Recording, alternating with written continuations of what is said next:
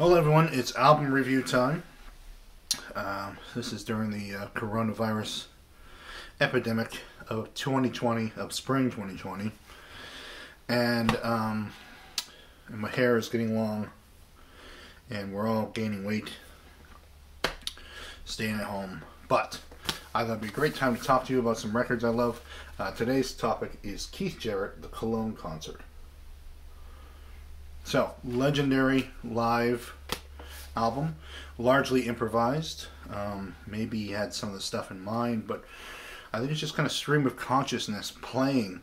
But stream of consciousness, improvisation, composition, because these improvisations are actually composed as he plays them.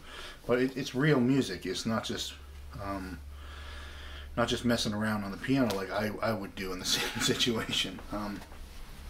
There's a great depth to it, but like all great music, there's a depth to it, and then there's a lightness to it at the same time. You can just listen to it. You can hear melodies you like. You can listen to it in the background while you're cooking something in the kitchen, or you can study it and delve deep into it and get a richness from it. So, there's a legendary story that goes behind this legendary record, and it's a 2-record set. And it's solo piano, like I said, improvised.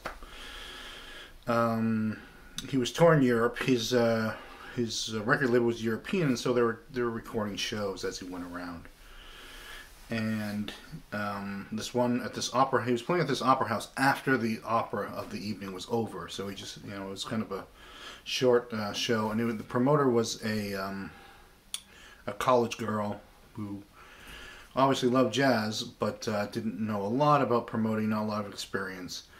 And his writer, or his, the agreement that you had to make to get him to play, said he would need a certain piano, and that it would have to be in very good condition. Pretty common.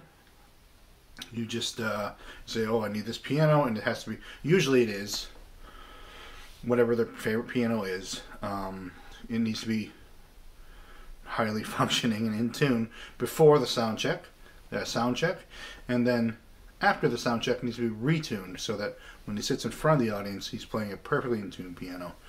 Someone like Keith Jarrett, who plays primarily acoustic piano, was a powerful piano player, and by the time he's done with the performance, the piano will be not perfect anymore from all those hammers hitting all those strings. But in this case, there was a piano that happened to be in the theater, and someone thought, oh, this is good enough. And there's lots of stories kind of collected over the years about why, but he shows up and the piano is just, it's in terrible condition. And he said, I can't play this piano. We're canceling the show. And the promoter, like I said, was a college girl. She was like, oh, please, play this thing. I'm going to, all these people are going to want their money back. I can't cancel the show now. I'm going to be in trouble. And so please just do it. And so he reluctantly agreed to do it. And a tuner came and tried to do something more, maybe with the piano. And Keith Jarrett went to dinner. And there was some problem with his dinner, and he didn't get to eat. And so he comes back to the theater. He's hungry, he's tired, he's not looking forward to the show, I think. And so he sits down at the piano to a sold-out audience. It was a good audience, and they're very appreciative. And he just begins playing, and so the first side is the first improvisation. And it's just a couple of chords and a melody, and it grows and grows and grows. But you can hear already the piano has this kind of underwater sound that old pianos have, when the strings get very tarnished and they don't quite vibrate correctly, and it just, kind of this vibrato that's just permanently what I would call underwater sound. But so he's playing it, and he starts off very gently, because you can tell he knows this piano is going to fall apart, right? It's as if someone gave you a 1993 Ford Escort and told you to drive to New York in it. He starts off just barely pressing the pedal, barely getting it going, being really cautious.